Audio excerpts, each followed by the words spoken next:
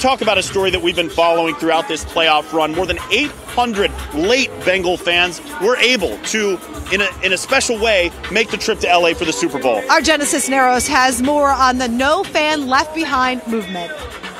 Oh my God, George, look at it!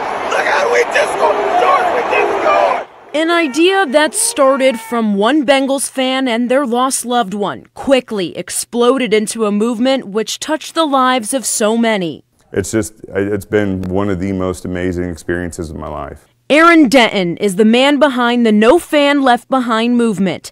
He and his team printed the faces of lost loved ones on T-shirts, which were then worn at the Super Bowl. Literally, as soon as our feet hit the ground, we cracked open the suitcases, started handing out shirts to fans. Denton and his team handed out every single shirt made. From the moment we got out of the Uber to walk to the stadium, I mean, it was like, there's one, there's one, there's one. And people were seeing us and going, look, I got my person on. Tanya and Sonia's brother Roger was one of hundreds represented in this movement.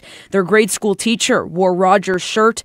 He died 4 months ago from COVID. Back home, just sitting there thinking, oh, wow, my brother's really at the Super Bowl and he's experiencing this halftime show. It was a big week for us. It was. A big week for so many families. For Elizabeth Rourke, she gets emotional after seeing her sister Crystal represented among the crowd. I'm just choked up over the whole thing and how wonderful people are and how much this brought people together. To have the opportunity to bring somebody that recently passed, that was a super fan.